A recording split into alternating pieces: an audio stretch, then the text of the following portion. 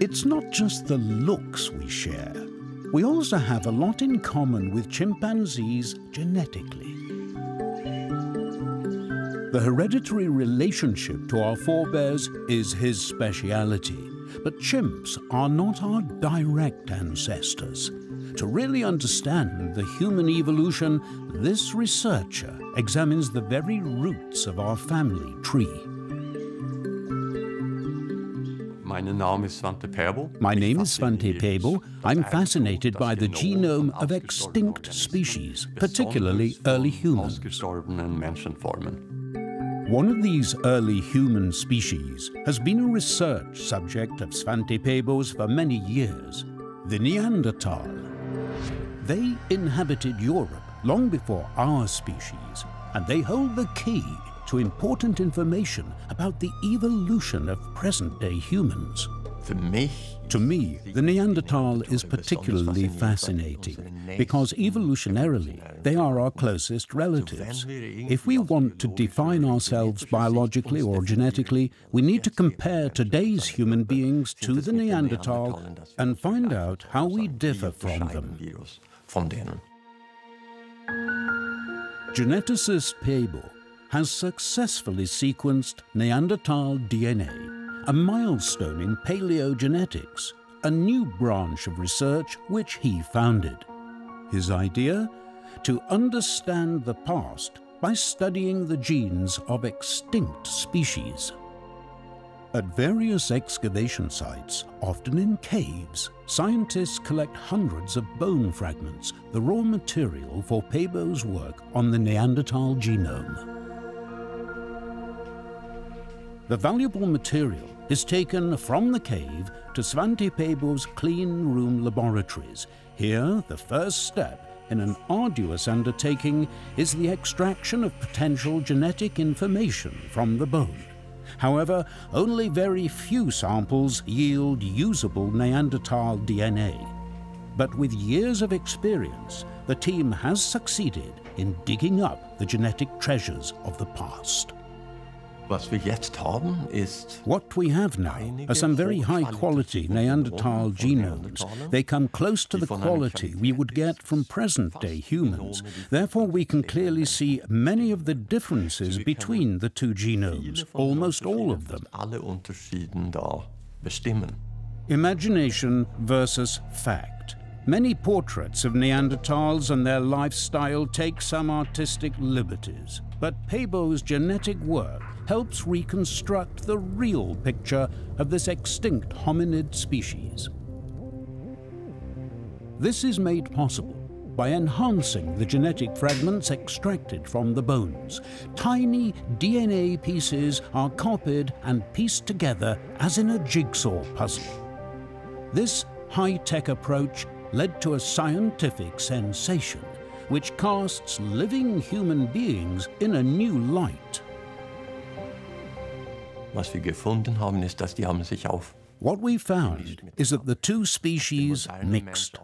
After modern man left Africa, they encountered the Neanderthal in Western Eurasia, and they actually procreated.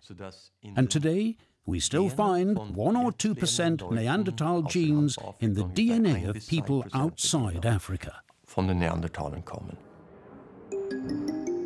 For a long time, this was a matter of intense speculation, but he found hard evidence. There are parts of Neanderthal DNA in our own genetic makeup.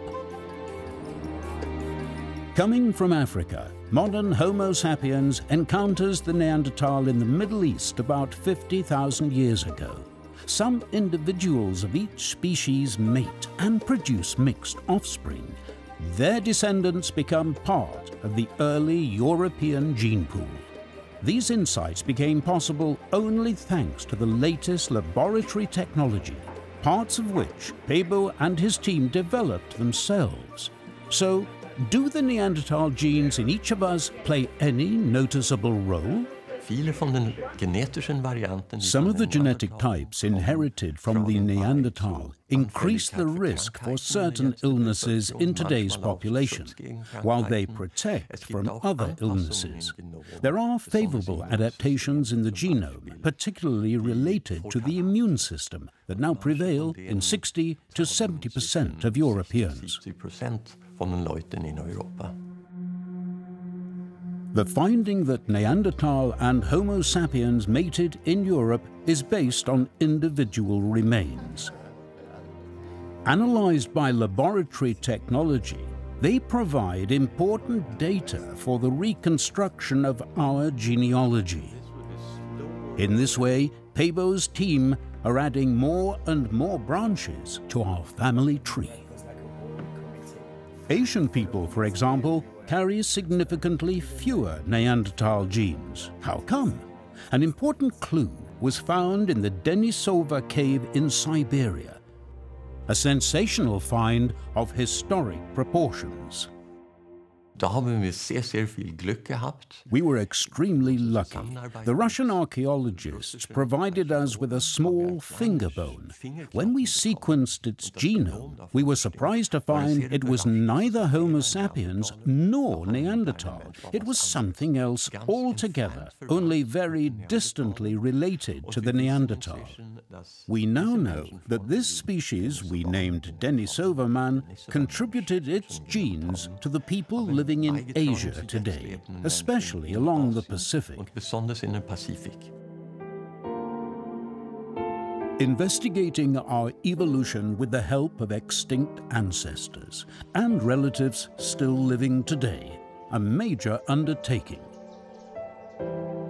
The comparison of similarities and differences in the genome of the species Homo sapiens and their relatives allows the team to come ever closer to the full story of our ancestry. This leads to new knowledge and new questions. Our biggest challenge is to find what the genetic variations mean that we all share today, no matter where on this planet we live. The differences to Neanderthal and great apes, which mutation has any meaningful effect, and which change influences the development or the workings of our brain. Svante Pääbo, founder of paleogenetics, a scientific quest along the twisted paths of evolution.